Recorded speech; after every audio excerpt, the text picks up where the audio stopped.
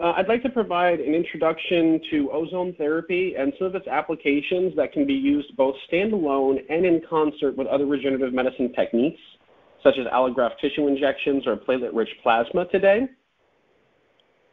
And before we dig into the medicinal uses of ozone, I just want to give a little background explanation on kind of what ozone is, where it's from. All of us are probably familiar with ozone from its use in the ozone layer of the atmosphere. We all learned that in school, hear about the hole in the ozone layer as part of global warming, so on and so forth. And essentially what ozone is it's an atmospheric gas that gets created when ultraviolet UV radiation hits oxygen molecules, and it actually splits the oxygen molecules in half. And then they chain back together as O3. So ozone is actually O3 versus oxygen O2. And O3 has the ability to absorb infrared radiation because of that chemical process that takes place at the atomic level when it's splitting apart and reconnecting. So that's how the ozone layer forms and reforms and constantly forms. But ozone's not just present in the upper layers of our atmosphere. It's also present at our ground level atmosphere and even in our bodies and so forth. And it's a colorless gas made up of 3 oxygen atoms. In alternative therapy, it's used to increase the body's intake and processing of oxygen to hyperoxygenate local tissues. It's highly disinfectant. It's antiviral. It's bactericidal, fungicidal. It has the ability to ablate many molecular things that we're looking to suppress or eliminate, and has a lot of uses in sterilization. You may also be familiar with ozone if you've ever had a smell in your car or your house from water intrusion, and they put an ozone purifier in there to scrub the air. And what that ozone machine does is it basically kills all the bacteria and viruses that are in the air by exposing it to ozone. It's produced when energy strikes those molecules, splits that O2 apart, and that's a process called photolysis. So ozone's therapeutic effects have been explored for hundreds of years, but the first documented clinical research was published on it in 1964 and was looked at treating some skin diseases, some of which I'll share with you here on today's presentation. So ozone has this disinfective ability, and it can transport, release, carry oxygen into tissues very efficiently. That's its primary utilization.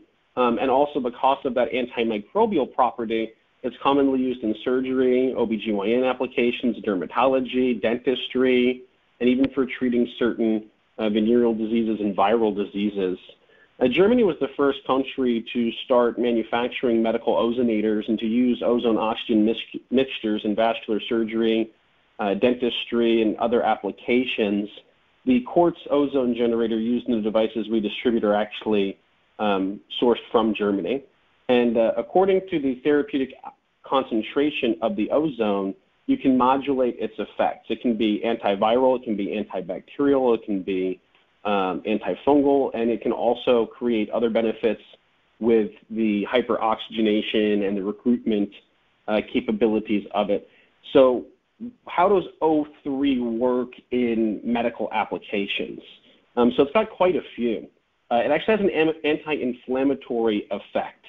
So ozone is commonly injected into inflammatory joints to reduce proteoglycan activity and the inflammatory response inside joint spaces particularly. It has an effect on prostaglandins and also addresses and affects the pH level very effectively. So it can be anti-acidic in that regard as well. So when you're dealing with muscular disorders where there's lactic acid, scar tissue, et cetera, it can benefit in that as well. Ozone also has an analgesic effect because it creates albumins and algopeptides.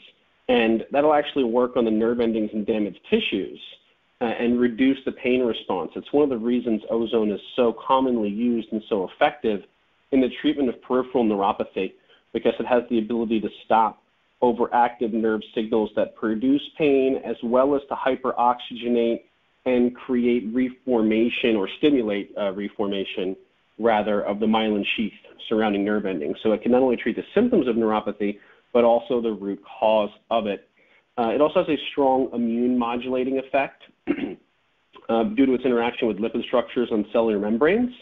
And you can use a low ozone concentration to promote reduction of phagocytic cells, monocytes, and macrophages. So where you've got destruction of tissue. So if you think about like an osteoarthritic joint where you've got bone-on-bone contact and you're starting to break down cartilage and bone tissue, it can be used in that effect.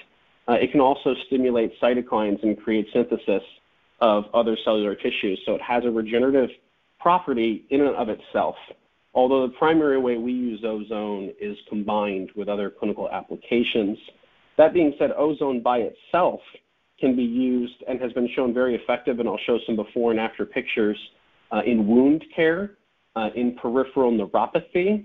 There's actually a good amount of research published on ozone for treating macular degeneration, many applications in rheumatism, arthritis, and osteoarthritis. And with the whole COVID-19 pandemic going on, there's been a lot of talk about potentially using ozone as a treatment because it was used during the SARS-CoV-2 pandemic and also in the sub-Saharan Africa outbreak of HIV and AIDS before it got under better control recently to help ablate viral pathogens. Most commonly, it was used to scrub oxygen systems in hospitals, but it's also been used in direct administration into patients to treat those conditions as well. There's a couple countries, specifically Germany, Italy, China, that are very big proponents of ozone. In fact, in Italy, ozone therapy is used as an alternative to Botox and facial fillers. They actually inject ozone into fine lines and wrinkles as an anti-aging treatment in Italy very commonly. If you want to look that up and check it out, it's pretty unique. So let's look at some actual results of ozone from the clinical literature. And I'm sure all of you being healthcare providers are familiar with MRSA and some of your patients that maybe even suffered from it post-operatively. If they had a joint replacement or a surgical procedure, it's something that the medical community has a really hard time controlling in the surgical space. On the left-hand side of this slide, we see both a laboratory application and a real clinical application of just simply ozonated water. One of the things I'll show you today is how you can use a diffuser to ozonate water for drinking or to ozonate sterile saline for injection or IV infusion. And this is the antiviral effects of ozonated water on Staphylococcus aureus and MRSA in 1 minute after exposure to the ozonated water. So not only is it very effective at killing these very defensive substances that don't respond to most commercial cleaners and antimicrobial cleaners, but it does so very quickly as well. This picture down here is a patient that's actually suffering from a MRSA infection, and this is after the wound was debrided. So you can see the entire size and depth of that wound. And then here is after 2 months of treatment with ozone. Now, if you've ever known anybody to have a MRSA infection, it's common for them to even see limbs amputated. So to have this type of recovery and regeneration of epithelial tissue in just an 8-week period is pretty impressive. I didn't have pictures of it to share on today's presentation, but I'm actually working with a vascular surgeon locally here in Tampa on a patient who had a compound wound of the lower leg from a motorcycle accident. And the majority of the muscle and skin on the front of the tibia was completely lost in the accident. And over the course of 2 years, we've been able to regenerate almost all of that tissue. This is someone who was supposed to have an amputation. So hopefully we'll have some pictures and a published case study on that shortly. And we just used allograft mesenchymal stem cells therapy on that application. Excuse me? Was that a question? Oh, maybe just somebody forgot to mute. Okay. So here are a wound care and a peripheral neuropathy application. Now this one's pretty interesting. This is from a clinic in Michigan. I'll just read this patient's testimonial real quickly for you. I had seen multiple surgeons and wound management specialists in the last 2 years without any success. I was told that I had developed an infection in my foot, osteomyelitis, and was told that the treatment for it was partial amputation of my foot since all the antibiotics had failed. So this was when the patient was told they needed the amputation, and this is only 6 weeks later after ozone therapy.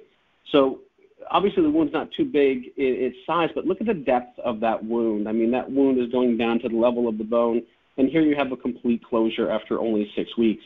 So ozone's very effective in wound care. So when you see patients that have peripheral neuropathy and they have non-healing ulcerative wounds secondarily, that's where the bagging of ozone comes in. But even when people don't have non-healing wounds, after you do a platelet-rich plasma injection or a mesenchymal stem cell injection into a neuropathic foot or hand, you can really increase the effectiveness by applying topical ozone with the bagging, or even buffering your injectable, your PRP, or your allograft product with ozonated saline, or even ozonating it directly. I'll show you how to do both of those. So why isn't ozone mainstream yet if there's all this evidence behind how well it is at treating these different conditions? And it really comes down to the fact that it's very inexpensive treatment and very inexpensive equipment and cost of goods. And this is actually an excerpt from a clinical research study that I thought was just perfect. Ozone's novel biochemical properties may make it a unique, safe, relatively inexpensive, and effective modality for the treatment of pain. In this particular case, it resolved a chronic condition when opiates were ineffective for even pain relief. Ozone therapy should be considered for institutional study despite its lack of financial reward, lack of patentability. So in other words, Big Pharma can't make any money on this, so it hasn't really taken off in the United States. But you'll notice the countries where it has, like China, Germany, Italy, are either socialist countries or they have a social health care system, a single-payer system. So they're very interested in things that are effective, safe, and inexpensive. And that's why you'll see this more commonly used in international applications than here in domestic ones. So let's just real quickly look at the most common uses of ozone, and what I think for regenerative medicine multidisciplinary practices such as yours are probably going to be the most common applications and easy for you to perform in the facility and to get good clinical outcomes with and to create some additional financial remuneration and reward from. So there's two different ways to apply ozone therapy to humans and animals, by the way. It's big in veterinary medicine. In fact, in dogs that have problems with their fur or hot spots or scratching, instead of how we bag a limb in a human, they'll bag the whole dog right up to its neck, and they'll fill the whole bag. It looks like a giant hefty bag full of ozone, and it'll help the dogs to grow their fur back and stop the hot spots and so forth. So it has other applications beyond humans, but obviously since nobody on here today is a vet, we'll just stick to the human applications. So you've got a topical application, and you've essentially got an internal application. So on the topical application, a lot of folks will ozonate oils and then use those oils topically, although I don't know if that really falls inside the scope of what you all do. So I'm focusing on using ozonation of saline and ozone, what's called bagging, where you attach a sealed element to the limb that's affected, and you hook it up to the ozone generator, and a low volume of ozone flows through that bag. And the ozone is absorbed very efficiently through the skin and very effectively and in a much higher dose than you can do with the fluid when you apply it as a gas. Now, a lot of folks will inject it as a gas. That's very common.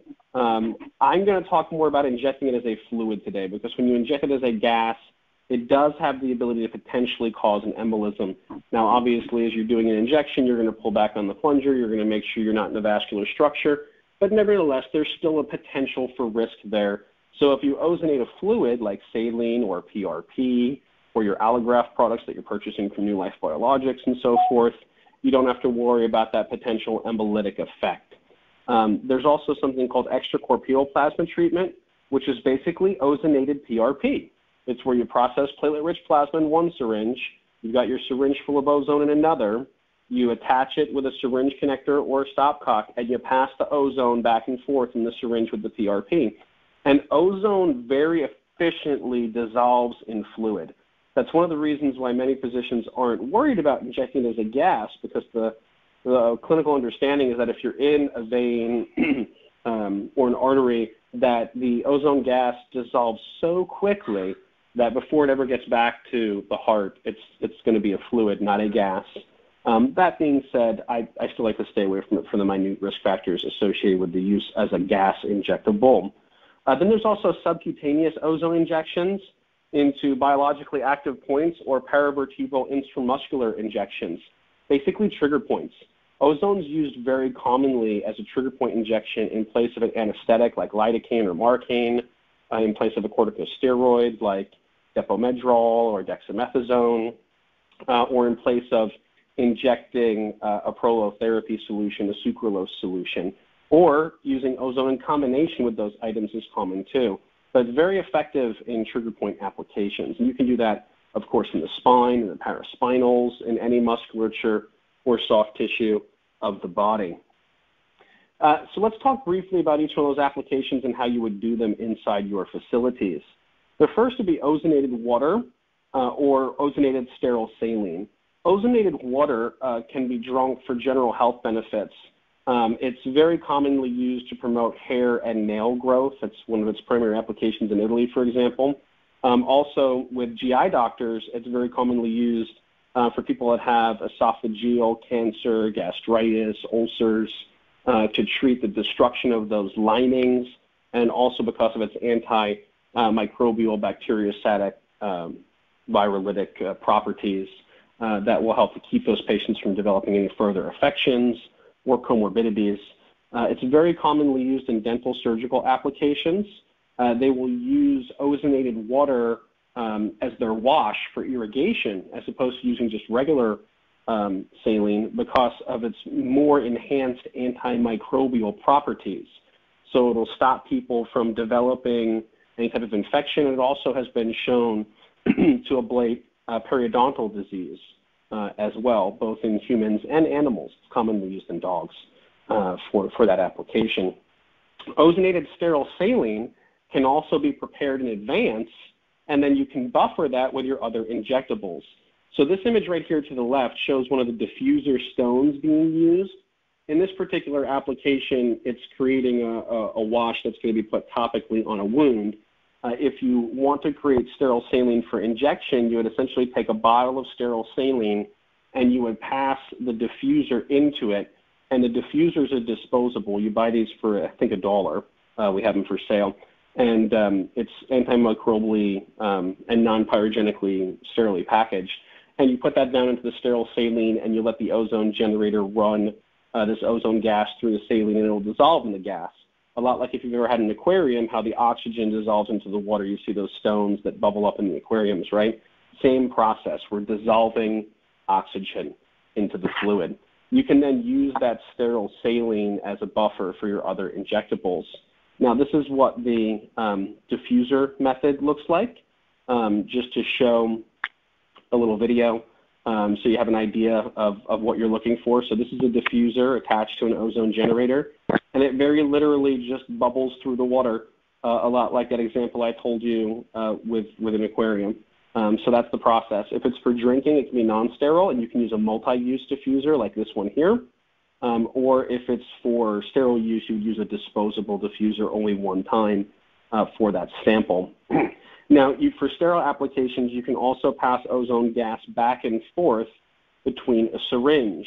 When you use an ozone generator, the ozone generator is going to take oxygen in from an oxygen tanker, an oxygen concentrator. I'll show you that. It's going to go through a machine. It's going to strike that O2 with energy and create the O3 process. And then that machine is going to fill up the syringe with a colorless, mild odor gas. So you can see it filling the syringe with ozone here. You would then attach that syringe through a stopcock like the one pictured here and pass it back and forth with your syringe that's full of PRP or full of your buffered allograft material that you're going to use for injection or other procedures inside the practice. So depending on how you prepared your ozone, again, you can inject it as a gas, albeit with the risk factors associated with that. You can dissolve it in sterile saline and use that as an injectable and buffer it with lidocaine, corticosteroids, any other product you want to utilize. Or you can buffer it directly, syringe to syringe, through a lower connector or stopcock with your platelet-rich plasma preparation or your allograft preparation. And just if you're worried about time, you pass it back and forth about 20, 30 times between the two syringes. It takes maybe a minute to do that and to create the ozonated injectable. So it's not a lot of work to add ozone to the procedures you're already doing. Now, it can be used subcutaneously or intramuscularly. When it's done in that application, about 1 milliliter is used for each injection, and it's a concentration of about 10 milligrams a liter. Because we're dealing with a gas here, you're going to notice that it's not going to be per ml, it's going to be per liter, because it's done by pressure of the air. In periarticular injections, so small articular joints, about 1 to 3 ml is used with a concentration between 10 and 15 milligrams a liter. Intramuscular injections can be higher volume, 10 to 20 mLs, and are at about the same atmospheric concentration at 10 to 15 milligrams a liter. Then intra-articular injections are done with concentrations that are slightly higher, about 15 milligrams a liter, and a volume between 1 and 5 mLs for minor joints, 5 and 7 for middle joints, and 20 mLs or so for major joints like a hip, or potentially even a knee can be utilized. And then I also want to cover briefly ozone bagging of the limbs. So you purchase a disposable bag, looks like this one. It has a little valve to let the ozone in, a little valve to let the ozone out. If you bag the patient, this is about what they look like. If any of you are using our knee brace, you'll know in the knee brace it comes with the suspension sleeve, that rubberized, cottonized kind of wrap. That's actually what I use to seal the bags. These are the underbrace sleeves from the knee brace. I multi-purpose them and use them when we're doing leg bagging. And then just this is a close-up of a hand bag. And here you've got your oxygen tank. It goes into your ozone generator. Your ozone generator produces the O3, flows it into the bag. And then as it flows through the bag, it's going to come out of the bag in this outlet. And this little cylinder here is called an ozone destructor. Ozone gas is somewhat reactive. If you inhale ozone gas directly, it will burn the membranes and linings of the nose and throat and lungs. So whenever you're producing ozone, if you're not dissolving it into a fluid, you want to make sure that you're destroying the ozone when you're done with it, not just letting it out into the air. So that's what these ozone destructors are for. And this ozone bagging methodology is extremely effective in treating microvascular disorders, peripheral neuropathy, non-healing ulcerative wounds. It's been used to treat gangrene, bed sores, burns, and it's very effective in that application. It's even been used to treat some subcutaneous and superficial cancerous tumors. And before you apply ozone to the skin, you just want to dampen the skin. That actually helps it to absorb the ozone more efficiently because ozone dissolves in fluid.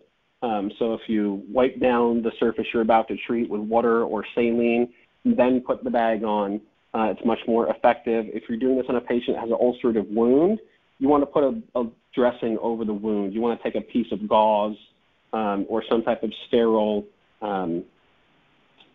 tissue, and you want to dampen that and cover that wound before bagging.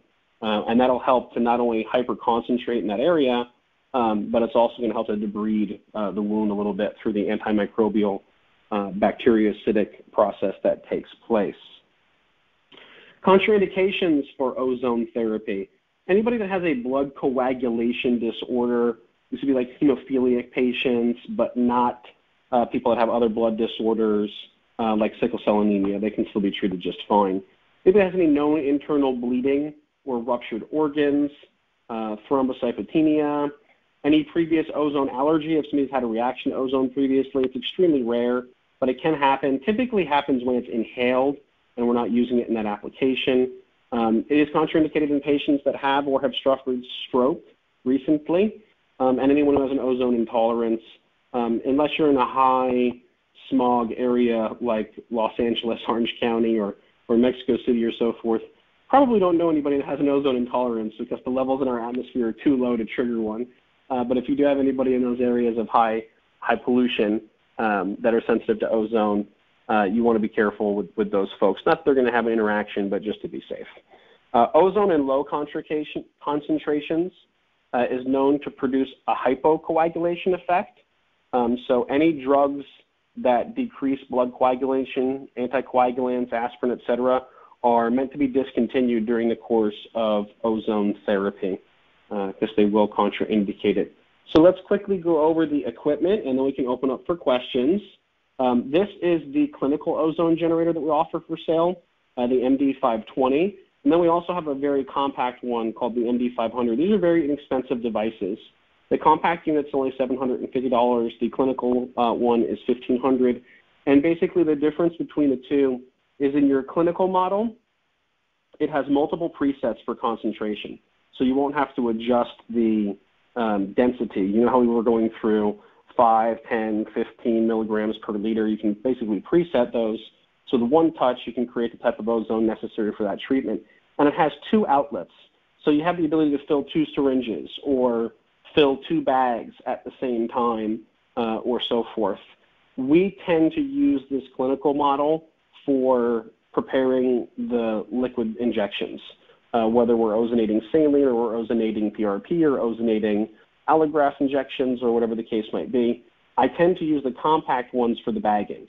I have 4 of these set up next to armchairs, and the patients sit there, either they're actually blood draw chairs, so they have somewhere to rest their arm if we're bagging their arm, and then we can bag their leg and their lower extremity if it's for a neuropathy of the foot. And then I have these little units running to do the bagging treatments, and we keep the larger unit in the back by where we're preparing our PRP with our centrifuge and where we have our cryo storage and so forth for the allograft products to create the injectables. Because this one moves a little faster. It's not just that you have twice the output here. I mean, it'll fill a syringe, like in that video you saw, it'll fill a syringe in about 15 seconds, whereas this unit takes about twice as long to do so. So a little bit faster with the larger clinical model as well. And here's how you set it up. You can basically run an ozone generator one of 2 ways. You can run it off of an oxygen tank, which is my preferred methodology. You can get your oxygen tanks filled by medical supply company or even by, I like to use welding supply companies. It costs about $15 to fill an E-sized clinical oxygen tank, which is about a 3-foot tall tank. And that'll run an ozone generator for about, you can produce about 1,000 mLs out of that, maybe a little bit more. So it'll run your ozone generator for months off of one filling of the tank. And you just attach a flow regulator to it so you know the pressure going into your ozone generator, set your ozone generator for an output, and it's that simple. The other way to do it if you don't want to keep refilling tanks or having multiple tanks is to use an oxygen concentrator. But these oxygen concentrators are pretty expensive. They're at least $2 or $3 grand, some more than that. And you would have to hook that up to an O2 flow meter to make sure it was creating enough concentration of oxygen to make the ozone generator actually be effective. The advantage of the oxygen concentrator is you're never going to have to go refill it. You just turn it on and you're off to the races. But I do like the consistency of the oxygen cylinders and the fact that there's not that big upfront expense of buying a generator. But the oxygen can be supplied into the ozone generator to create the O3 in either of these 2 formats. And then just to cover the cost of the equipment and the ordering process, it is very inexpensive. One of the things I want to point out about ozone is really twofold. The equipment and the supplies to get started are under $2,000 for everything you'll need, possibly less depending on your application. You can use the compact generator, which is only $750, or the clinical model for $1,500. The destructors are only necessary to hook up to the bagging, and they're multi-use. You don't have to buy an ozone destructor for every time you're bagging somebody's limb. You can reuse it dozens, even hundreds of times before you have to replace it, and they're only $30, $40. And of course, you've got your syringes, you've got your bags if you want to bag people. The ozone bags are about $40, but you can reuse them with the same patient. I take a black Sharpie marker and I write the patient's name on it, and I put it in a baggie for them, a Ziploc baggie, and they bring it back into the office each time they have their treatment done. So you can reuse that bag with one patient over and over and over again. It's not like you're spending $30, $40 every time you do a bagging treatment. The diffuser stone for ozonating the saline is $11. And then the multi-use one, if you want to ozonate water, we have for $96. That one in the video I showed you is actually $350. If you look up titanium diffusers for ozone, they're pretty expensive. So we have a really high-quality one very inexpensively. And if you need an oxygen regulator, that's a one-time purchase. So you can see that with everything that you would need to acquire to get started doing ozone, it is not costly. Then your cost of goods moving forward is literally a couple of pennies for each procedure because your only consumable is the oxygen that you're using. And then, of course, your syringe, your needle, et cetera, for whatever your application might be. So unlike many of the things we do in regenerative medicine where it's extremely costly, this is a really inexpensive treatment option. And one of the things I do with ozone is I sometimes run it as a promotion.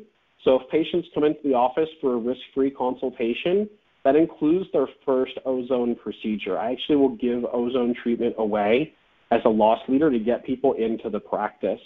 And to give you an idea of what ozone typically costs, it's usually about $350 is the average market rate for a single injection of ozone.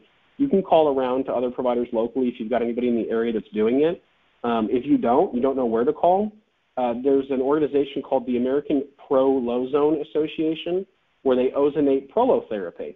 And they have a registry on their website of all their providers around the country. So you can call the ones close to you, see what they're charging for ozone injections. If you want to try and get an idea of your local market rate. In my experience, though, typically an injection of ozone is usually around $250, and a topical application of ozone is usually around $250. It's almost pure profit because your cost of goods is very little. I actually add ozone into our regenerative medicine treatment plans at no cost if our patients prepay. So if we present the treatment plan and they decide to start that plan the same day as their consult, they get ozone therapy for free. And I use it as a tool to help get our patients to move towards committing to mesenchymal stem cells or a course of PRP or whatever the case might be more effectively. And because of how inexpensive it is, I have the ability to do that. So it's up to you how you want to employ it as a business tactic. You can use it either as a low-cost alternative to regenerative medicine treatments for patients that don't have the ability to get approved for financing or that don't want to pay out of pocket if their insurance doesn't cover it. You can have something that's the cost of a copay, essentially, and get people to move into the treatment pretty efficiently. But I actually like to combine it with other regenerative medicine techniques, not use it in place of them, and it just boosts the effectiveness. And my first personal experience with ozone came with the Laser Spine Institute. If any of you are familiar with that group, they're based or were based out of Tampa here before they had some financial issues. And they were doing intradiscal injections of mesenchymal stem cells, and they were getting very poor outcomes. Because if you're familiar with the anatomy of the spinal disc, it's not very vascular. It's mostly an avascular structure and gets its oxygenation through end plate transfer with the vertebra, usually when the patient's sleeping and the pressure of the intraspinal canal is reduced. And that's when you get that vascular transference into the disc. So if you inject mesenchymal stem cells into the nucleus repulsus of a disc or even the annulus, the stem cells will die because they don't have an oxygen supply. So we buffered the injectable with ozonated saline and had much better survival rate, uptake, and clinical outcomes when we were combining ozone with mesenchymal stem cells because it gave a captive oxygen supply to help those stem cells survive and to home and differentiate and proliferate. So it's a very good adjunctive therapy to combine with any type of stem cell procedure. And then also, when we're doing a PRP injection, we're stimulating microvascular formation with PRP, right? Especially if we're using it in a neuropathic application. Well, if we're stimulating vascular function and we're hyperoxygenating at the same time, well, now we're just getting double effect of creating hyperoxygenation locally. And as you know, that's very good for stimulating cellular metabolism and growth. So that's how we apply ozone. There's a little background on ozone, the equipment and supplies we use to deliver the ozone.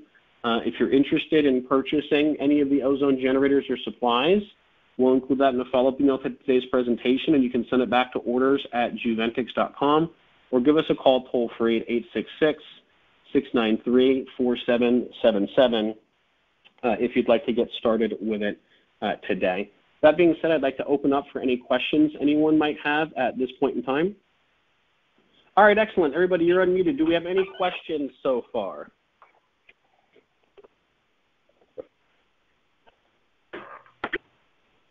I got a question. Go ahead. This is Dr. Chai. Listen, I've been driving. I tried to get online while I was driving. I couldn't hear anything. Is this going to be recorded so I can go back and listen to it anywhere? Yes, sir. The whole thing's recorded, video and audio. It takes us a little bit to prepare that, but we will have that both on the website portal and out via email shortly. Okay. Thank you. I just hooked on about a minute ago. You're welcome. Hi, Dr. Liberti. I've got a question for you. Yes. So what is the training actually like? So we went through the training here, but this is pretty basic, not basic, but there's a lot of information to get here. So what is your training like? So let's say I wanted to sign my office up. What would the training look like? How long would it take to get my office running? What do you think it would be? Well, in the short term, we have some video training that shows you how to set up the ozone generator, how to ozonate different fluids like PRP and so forth, and a little bit of in-clinic self-training.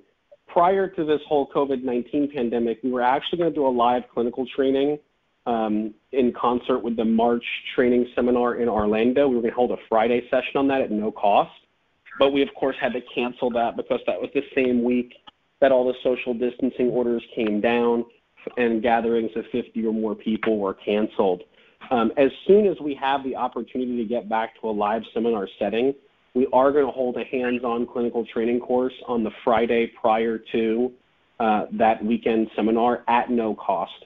So once we have the ability to get back to it, whether it's May, whether it's June, hopefully it's not going to go past that, we will be having a free live training course on ozone therapy combined with other regenerative techniques such as amniotic fluids, PRP, mesenchymal stem cells from allograft material. And I'm actually hoping when we do the live event that we can do both musculoskeletal, orthopedic, peripheral neuropathy and wound care, and aesthetics.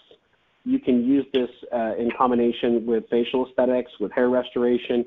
Very effective in that regard as well, even though we didn't really cover any of the aesthetic applications today. So when we do the live training, we're actually hoping to do both. And basically the short way to get started with the ozone is if you're ozonating liquids, you already know how to do it. You're already injecting something in the facility. All you do now is you dissolve O3 in that injectable, and you're performing the procedure the exact same way you currently do. It's really the only thing that you have to learn to apply it to your existing applications is just how to run the generator, which is so simple. You're literally just attaching it to the oxygen tank, hitting a preset, and 15 to 30 seconds later, your ozone's prepared. You pass it back and forth with your injectable through a lure connector, and you're off to the races. It dissolves in the liquid. I got you. So currently we're doing PRP, we do stem cells, we do exosomes. We just have not graduated to here, so I'm on board for this. So, but I was concerned about office training, making sure that the office staff knows exactly how to do it. It seems pretty complicated, but I bet it's not. But it's anything learning, you got a learning curve. So I just wanted to find out about that. So there's no reason should we call today and say that I'm interested and let me know when the training is, or how does that work?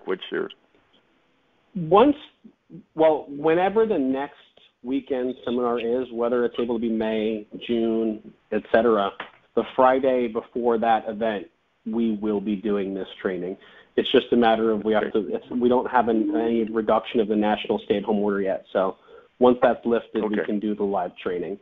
In the meantime, we can get you the video training techniques. And if you purchase the ozone generator and supplies and you use the video training, you say, hey, we're really having a hard time figuring out without the live training, you can return it at no cost, and we'll refund your purchase until such time as you can attend the live training.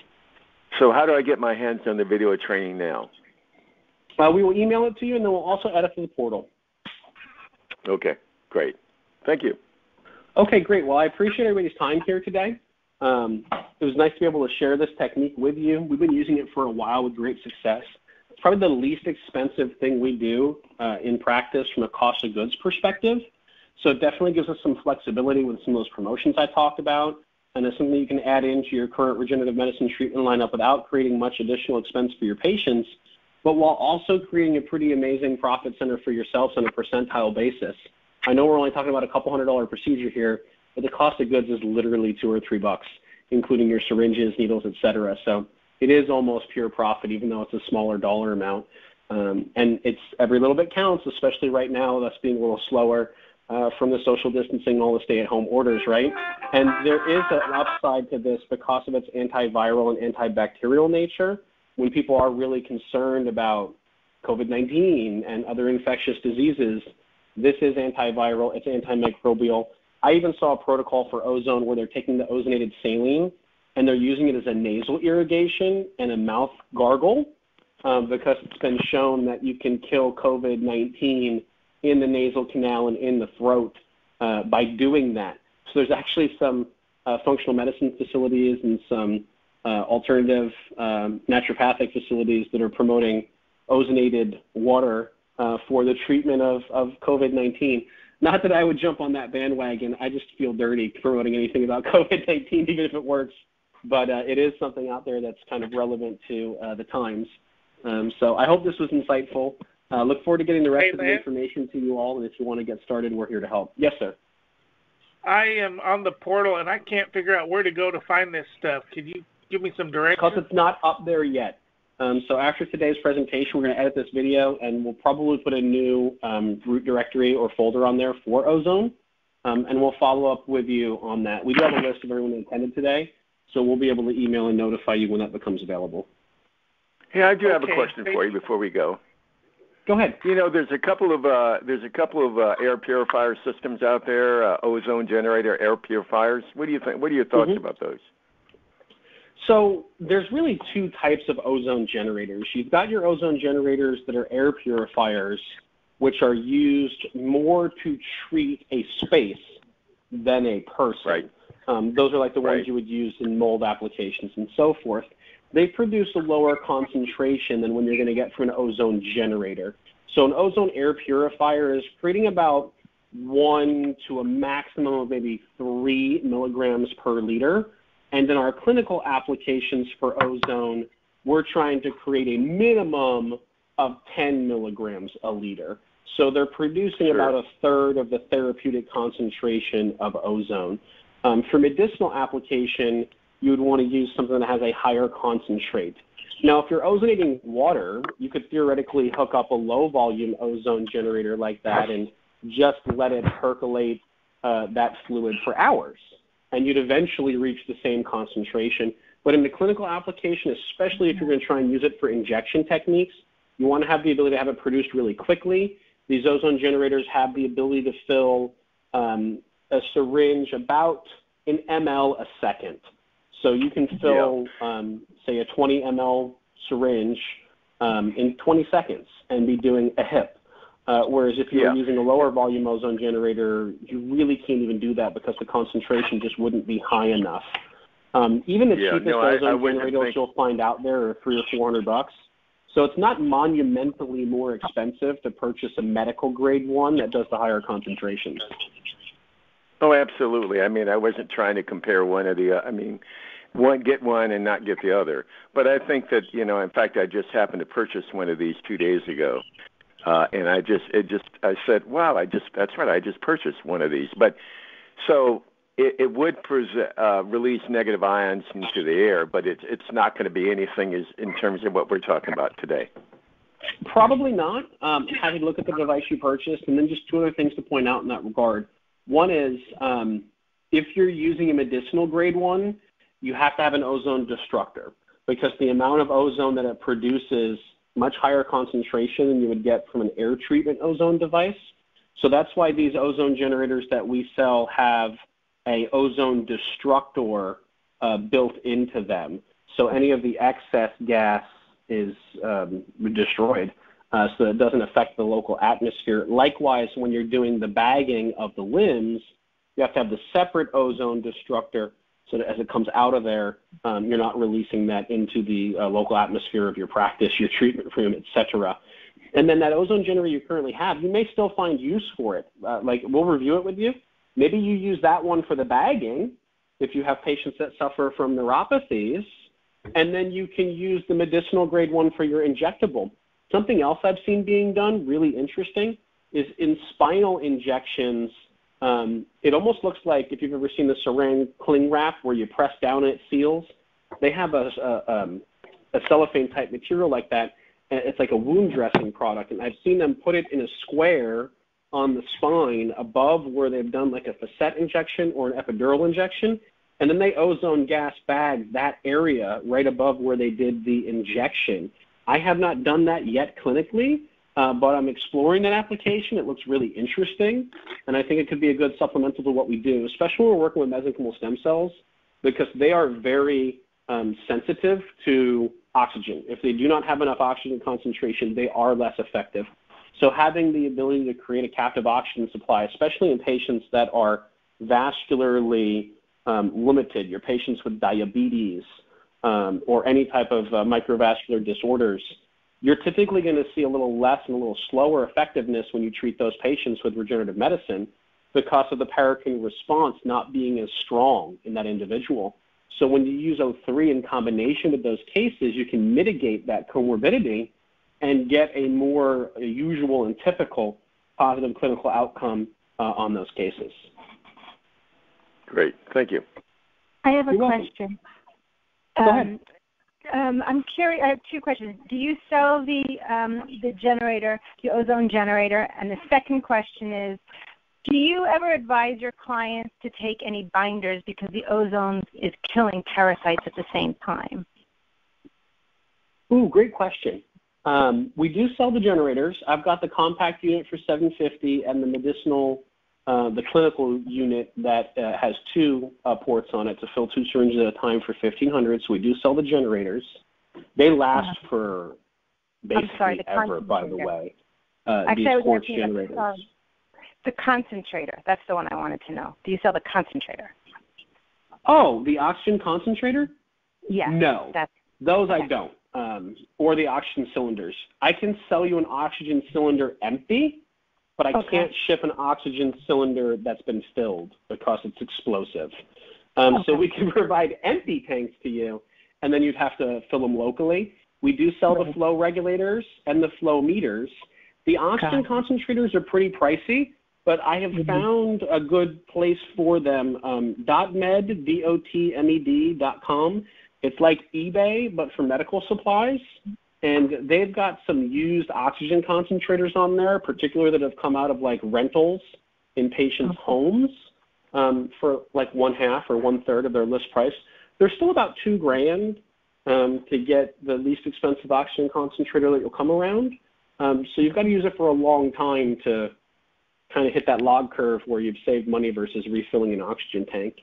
We use the E-size oxygen cylinders in our facility, and I'd say that they last for about 6 months on average.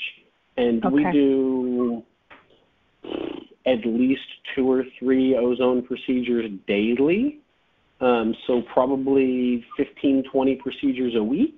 And we get about a half a year out of an E-size oxygen tank. So it lasts for quite a while. Pretty efficient, this process.